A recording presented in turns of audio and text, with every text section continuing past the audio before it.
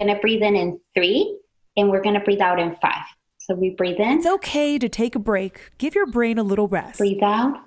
Alejandra Ramos Gomez is a teacher at Walnut Hill Elementary. Breathe in 3. She says exercises like this can impact the mental well-being of students. It's part of social and emotional learning, or SEL, at Dallas Independent School District. We're going to do a mini brain break that you could do at home. Every DISD teacher and staff member is now trained for trauma-informed care. The district also hired 53 new SEL clinicians, and each school day has time built in for teachers to see how students are doing. 5 jumping jacks. To help them get their blood flowing. So up and down, and whoo, and side to side. And to have conversations. Like, what color are you feeling today? So they can work through emotions. I think it's more about creating a space where they know that if they want to share, we'll listen. For Alejandra's students, they've been through a lot. Walnut Hill Elementary was destroyed by a tornado in October. And in March, COVID-19 hit. Her students had a routine, but now there is no definition of normal. We're just going to breathe in and out, listening to the bowl.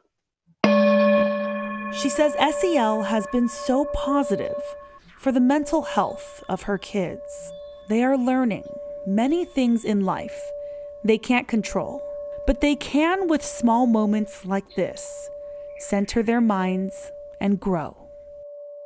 In Dallas, I'm Tiffany Liu. When you feel ready, you can open your eyes and bring your awareness, including the room and the things around.